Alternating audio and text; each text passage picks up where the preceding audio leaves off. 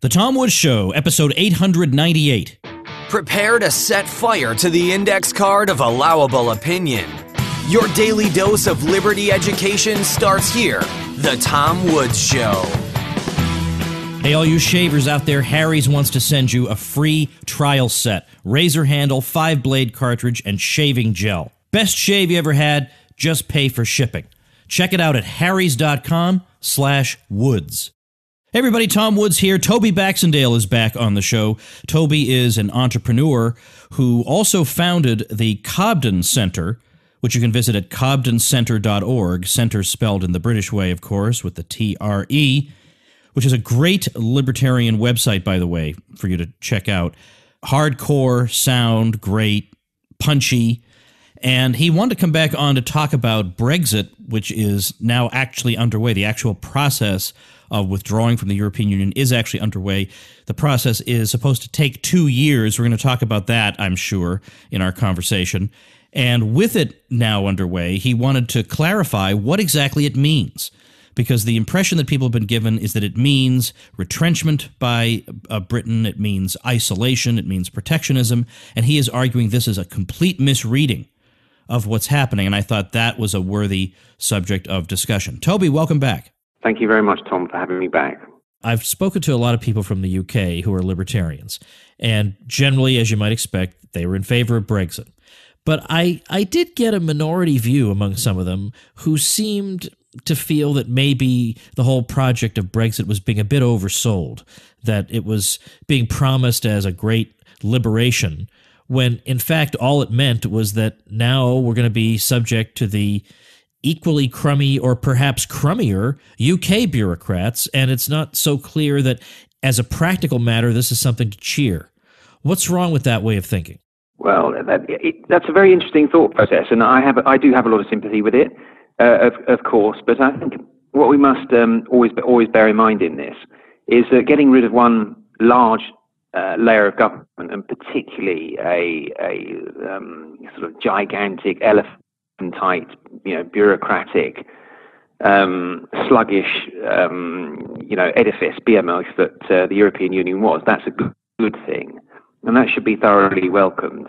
And yes, it will mean we'll get our own bureaucrats back, doing their various things. But let's face it, we had many centuries, if not millennia, of continuous history running under our own devices, with only 43 years running under the European Union, and I think we've got a better track record outside it. So yes, we are just going to be ruled by our own people and our own bureaucrats, our own elected politicians, but it's a damn sight better, let me tell you, than being run by virtually unaccountable people in distant lands.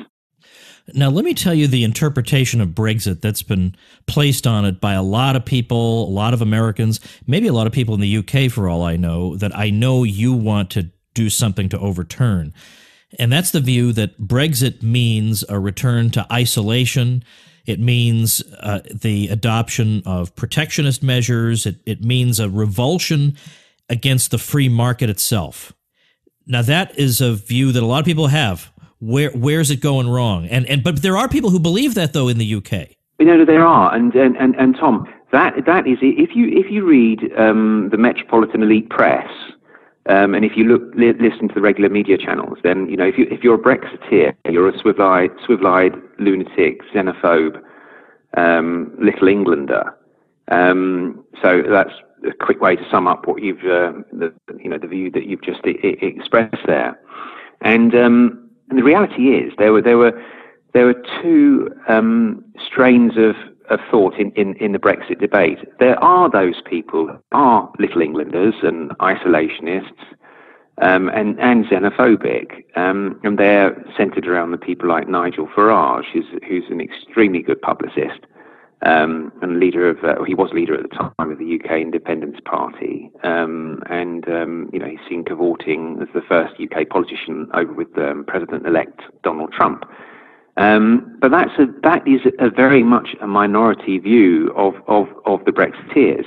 The official Leave campaign was run by people who would describe themselves as largely, broadly speaking, conservative politicians, but of the libertarian bent in American language, or classical liberals in European language, or even Whigs from the old Whig Party that predates the Liberal Party here. And that was the official campaigning designation, was run by the people looking for very much an open Britain, and a Britain that is in fact not stuck in a protectionist trade body, which the European Union was, but worse than that. I mean, to a certain extent, the protectionist trade body of being able to at least free trade within your own borders of 28 countries, is not a bad thing. It's still a protectionist bloc, and from a free market perspective, we must still resist it. But from a really dangerous situation developed over the last decade and a half, where ever closer political union became the mantra of formerly what was called the European Economic Union. So people who thought they were getting involved in a free trade zone, albeit only in the 28 member states, it soon became a political project. And you see, the people who ran the official Leave campaign are all people who do not want anything whatsoever to do with that political, grandiose political project of creating, a European empire that can, hold its own against the Chinese and against the Americans and sort of power block politics. We have no interest in that. And the people who actually won the whole Brexit issue are out and out free traders, and are looking for an open and engaging Britain. And remember, Britain has a great history in this, being at the forefront of the Industrial Revolution, leading free trade around the world, and particularly the likes of Richard Cobden and Bright, the Cobden Chevalier Act of 1860, giving unilateral free trade, setting the example to the world. And we know what that did to boost the Industrial Revolution. So my point to your American audience, Tom, is we're often now, I'm seeing, being compared with Le Penites and Trumpites, who are out and out protectionists. They're exactly diametrically opposed to what you're going to see as a result of Brexit, which will be a liberalisation of trade across the globe for this country. And I classify it, Tom, as an unfrozen moment, or I describe it as an unfrozen moment when the tectonic plates of politics and economics, are just you've got a window to move them, and move them quite far, quite a big distance, and then they'll freeze up again for several decades. This is it. So it's actually a victory for the free trade, classical liberal, stroke libertarian position. And it's never going to be ideal for everybody. And purists who we know a number of will still have a moan that it's not true unilateral free trade and so on and so forth. And no doubt there'll be little deals done here and little deals done there. But it's a significant move in the right direction that should be welcomed. All right. Let me ask you this, because I'd love to believe that what you're telling me is the case, and I have no reason not to believe it, but yet we hear so much to the contrary here. Free trade in the U.S. is actually not all that popular. If you look at opinion polls, really not. People don't really understand it. They think it's actually harming their standard of living. And what I wonder is even if the official people, let's say, who were running the Leave campaign were libertarians and free traders, that doesn't mean that's why the average Joe voted to leave. Do you have any poll data that shows that the people who voted to leave were not voting for a little England, but they were voting for a free and open England with free trade? Well, unfortunately, Tom, the message that then gets out to the media and what the media campaign on, and I think what a lot of people then voted on were, we don't like the immigrants' automatic use of the National Health Service.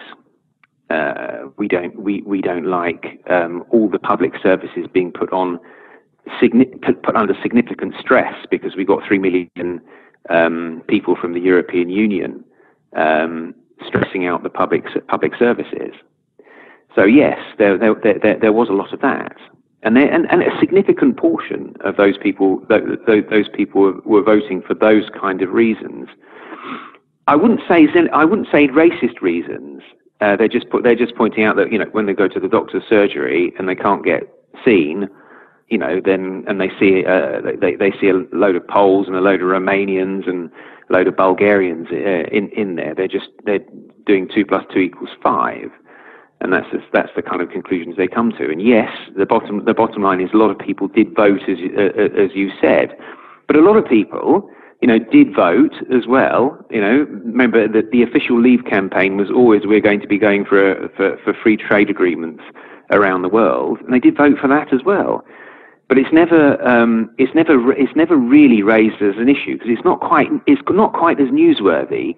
You know, when you can run, you know, a horrible immigration story in the red top newspapers, which gets you headlines, rather than a kind of, you know, run a story about the law of comparative advantage, and how, you know, free trade is going to be good actually for all participants in the United Kingdom. So that's where it all got lost in the more public debates. But bottom line is, the official Leave campaign did run on that agenda, and, you know, it did get over the line, as we know, 52%. Isn't it the case that in the European Union, they already favored free trade? So doesn't this seem like a real subtle point to expect the average voter to get? Well, we still want to maintain free trade, but we just want to make our own decisions about it. I mean, surely something else must have been driving Brexit. Oh yeah, no, something was, Tom. But I'll just go back to the first point of that. Yeah, if you speak to someone, mainstream European, you know, politician, they will wax lyrical that in the European common market area itself, you know, the 28 nations, you can move your goods wherever you like, be it, you know, mechanical goods, intellectual property, be it yourself. You can move around there totally freely, and that is correct. Yeah, and they will say, well, this is the ultimate free trade model, but of course it isn't. Yeah, because you've got huge protectionist barriers wrapping round the whole of the 28, which is anti the poor primarily, because the interests that are protected are invariably inefficient agriculture. So you've got whole swathes of people you're discriminating against. Farmers around the world, you know, in the poorer nations who cannot send their produce into the European Union. So you're forcing your citizens as well to pay higher prices. So yes, they say on the one hand they're free traders, but they're not. You know, they can't be. They're free traders for their own little club. Yeah, but that's it. It's kind of sod you for the rest of the world, which is not, you know, an open and engaging way to be. And this is the thing that's very, very frustrating, because they'll quite happily call the Little Englander Brexiteers xenophobic when they're ultimately xenophobic. It's a European elite club that works for itself. Yeah, but it doesn't work. Well, it works to itself to a certain extent, but as you know, ultimately it will impoverish its own people, because it's not letting them buy, you know, American beef, for example, from more efficient American farmers. It's not letting you buy grain from the Ukraine, or from Paraguay, or from Australia, or from any produce coming out of Africa without paying huge, great big tariffs. So that's where it's free trade to a point. Yeah, is the European Union, and then yes, going back to your question about what was driving Brexit. Now, what was driving Brexit? The real reasons why the 52 were so motivated. You know, it's one of the highest electoral turnouts we've ever had in living memory. Was because the elite are disengaged. The global international elite have disengaged and left these people behind. You know, if you're a steel worker in Sunderland, yeah, and you see in the city of London a man earning £600,000 a year or £1 million a year, and he's working for a bank that's owned by the taxpayer, yeah, and he's been bailed out. The whole money and banking system, which we know has in effect been all bailed out and subsidised by the taxpayer. You may not be sophisticated to know why that's happened, but you know, as that steel worker who's been having his job threatened, yeah, you know you are being ripped off, yeah. You'll know you're being ripped off, and you know it's always the elites manage to line their own pockets and manage to survive, and that's why they voted, Tom. That's why there was a huge outturning, and it's in all the poorer areas, in the coal mining areas of Wales, the old steel places up in the north of England and in the Midlands. You know, they came out and they revolted against the elites because the elites have seemed to have lined their pockets at the expense of the majority of the people. That is the real ultimate reason why people have voted Brexit. Yes, I love to think that, you know, we had a massive free trade. People of course I would. It was important, but it wasn't the be all and the end all. The be all and the end all was the disconnection between largely the southern, largely London-based metropolitan elite and the rest of the nation, and that's it in a nutshell. We'll continue this conversation after we thank our sponsor. Folks, I am here not just to educate, but also to improve your life in innumerable ways. And one ingredient in a happy life has to be a non-bloody face. In fact, now that I think about it, I can't think of any happy lives that involve bloody faces. Come on now, man. One of the things you want is a comfortable, close shave that makes you look great. That doesn't make you look like a caveman who found some kind of sharp thing on the ground and rubbed it against his face. So that's why I'm very happy to share with you my excellent experiences with Harry's razors. I get close shaves, non-bloody shaves, and I am a happy man. And look, Harry's is making it easy on listeners of this show to get started, because they're going to send you a free trial set. That's a 13 smacker value. So get cracking today. Claim that free trial offer over at harrys.com/woods. That's a razor handle, 5-blade cartridge, and shave gel. harrys.com/woods, and grab it. All right, Toby, let's talk a little bit about free trade itself here, because free trade seems to me to be a hard thing to defend for this reason. When we think about public choice analysis, we think about, for example, why there would be quotas on oranges when that only benefits the orange growers. It doesn't benefit the public at large. But then you realize, well, the reason that they get the quotas is that they're a concentrated group and they enjoy the concentrated benefit, that, so to speak, that comes from orange quotas. Whereas I, as a consumer of orange juice, am suffering only very slightly from a very slight increase in the price of oranges, and I'm very disorganized with all my fellow consumers of orange juice. We're not going to get together and fight that. Wouldn't be worth our time. So the concentrated benefit to the concentrated interest group tends to win out. It looks to me, though, like free trade is the mirror image of that, because free trade is a case where instead of the pain being spread out and the benefits are concentrated, the pain is concentrated and the benefits are spread out. So the average person is enjoying a tiny little benefit all the time, every time trade is expanded. His prices go slightly down, but slightly, and they probably don't know why their prices are going down. But what they do know is the lumber industry is suffering. The steel industry is suffering. They see the concentrated pain. And so, for example, in the U.S., we're reading news that the president wants to put tariffs on some forms of Canadian lumber. Now, the average person might think, well, I don't care anything about lumber, and maybe that helps some Americans. But when their house price goes up, they won't make the connection. The pain they feel, they won't make the connection. But they'll see the concentrated pain of therefore the concentrated benefit that these people get from protectionism. So you see what I mean? It's a hard thing to sell because we're selling them on benefits that are dispersed and non-specific, and yet they can turn around and point to very specific pain points of industries that suffer from free trade. How do we overcome that? Well, Tom, you've hit the nail on the head. It's very, very perceptive of you. Well, the only thing I think it's incumbent upon us people who know a little bit about economics to not kind of just give up at that problem, but to say yes. The lumber industry, presumably it's the Canadian lumber industry has a comparative advantage over the American lumber industry.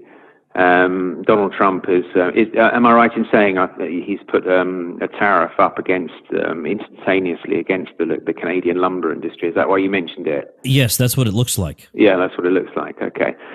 Well, it goes back to in the doctor's surgery, the doctor can do the receptionist job very easily. He's an educated person, he or she.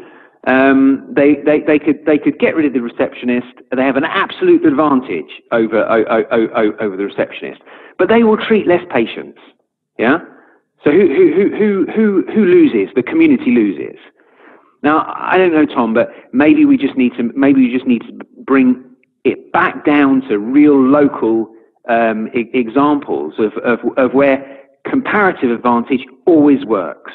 Yeah, so you can understand it in your community, you can understand it in your daily life, because each and every single one of you, one of us in the whole of society, always operates to the law of comparative advantage. We do that in our families, we do that in our workplaces. So maybe a ground-up approach, will then we be able to say, well, actually, in the lumber industry, that particular example, if we start trading on our absolute advantages, will be like the doctor in taking the receptionist job. At the end of the day, we'll treat less people, and that is what will be the end result. Yeah? And we've got to be confident enough to keep on giving out this message and fighting these protectionist tariffs. Because sadly, all Canada's going to do at some point in time, if it gets a few more of these, it will erect a load of tariffs against the people of the USA, and then they will start feeling it. Yeah, and you know how that goes. These pathetic, spirals of trade wars and tariffs. So yes, you lose the argument in the moment, but I think we've got to get it really, really back to Billy Basics. So people can relate. People have got to be able to relate to it in their daily lives. That's how I think you can present the free trade argument better. Now, my understanding is it's going to take another 2 full years before Brexit is fully carried out. Am I right about that? Yes, well, it's curious. It's Article 50 of the Lisbon Treaty, and yes, we've got 23 months left now. Now, officially, we can't negotiate with anybody. Yeah, anybody. We're still governed by our membership rules of the European Union. So we can't actually. So even if Donald Trump, knocked on our door tomorrow and said, "Hey guys, let's do a free trade agreement," we technically can't talk to you until after March 2019, which means we'll be coming out of one set of rules, and then on day one we're then supposed to then start negotiating with the rest of the world. Now I think people are going to be sensible and practical about this, and know that the UK has to actually start thinking about its post-March 2019 existence, and will hopefully be allowed to negotiate external agreements. But the European Union at the moment are playing quite hardball, because they're talking about money issues first, because being a member of the club, you obviously owe subscriptions.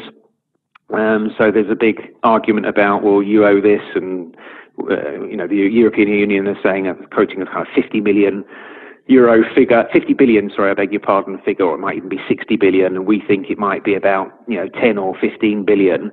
And then there's of course all the share of the assets that we own in the whole European infrastructure.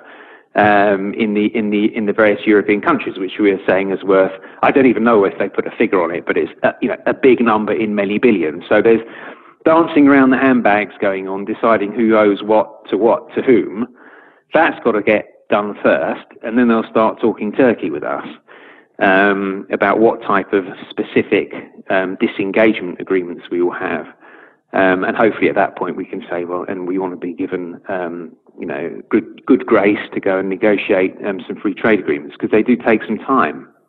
What is the reason behind this provision that you would need this 2-year delay? Well, the reason you would have thought is precisely so that you can line up your soft landing. Right, and they won't let you do it. No, it's you can't talk to anyone because you're still a member.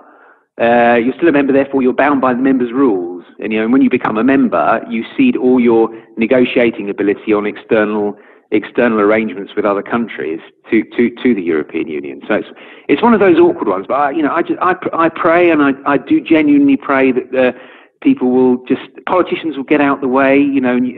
All this kind of ego will get out the way, and it'll be sensible. Because bottom line is, Tom, just like you want Canada and you want Mexico to be good, healthy neighbours, we want the European Union to be a good, healthy neighbour to us, as I hope they want us to be a good, healthy neighbour to them. So hopefully reason will prevail. But politicians, they tend to disappoint, don't they?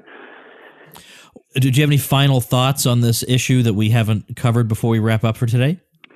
Well, I would just like to say, to your American audience, we did a truly fantastic, miraculous thing on the 23rd of June of last year, 2016, and it is a victory for open and free trade. And when I see you in a very difficult political situation with a protectionist president, that you derive a lot of you should derive a lot of courage from us, that we can build a better world based on the principles of being open and free and trading with each other. And I just hope there's enough Americans in there who'll really, really fight the fight. Well, of course, I hope so too, and I'm glad you wrote to me. But next time we have to meet on a platform other than Twitter, though, but because the direct messages on Twitter I never think to do. I'm not as savvy on Twitter as I ought to be. But anyway, I'm glad you wrote to me, because it turns out that I had been laboring under at least a partial misconception about the nature of Brexit and what it was all about, and I'm glad to hear that the Toby Baxendale version of Brexit is more likely the correct one than the Nigel Farage one. And I mean, I kind of like Nigel Farage just because I like the way he presents himself. I don't agree with him all the time, but he's a tough cookie, and he's charismatic, and I go for those things, and he has the right enemies, and sometimes I draw some conclusions from that. But all those things can be said about you times 1,000. So I'm glad that it's the Baxendalians who are carrying the day. Best of luck just continuing to spread the word there. We certainly appreciate it. Well, that's very kind of you, Tom. Thank you very much. And, I really, really hope for you guys. I hope and I pray that we can get an open and free trade agreement with you in America. That would be glorious. Yeah, there's absolutely no reason for that not to happen. So yeah, but of course you could say that about a lot of things, and they find a reason. But anyway, thanks a lot, Toby. Appreciate it. Yeah, cheers, and Tom. Thank you very much. God bless. All right, that's going to do it for us for today. Tomorrow, if all goes well, we are going to talk about the Armenian genocide, which is a topic I've had many requests for, and your wish is my command. So expect that on episode 899, and I'll see you then. Become a smarter libertarian in just 30 minutes a day. Visit TomWoods.com to subscribe to the show for free, and we'll see you next time.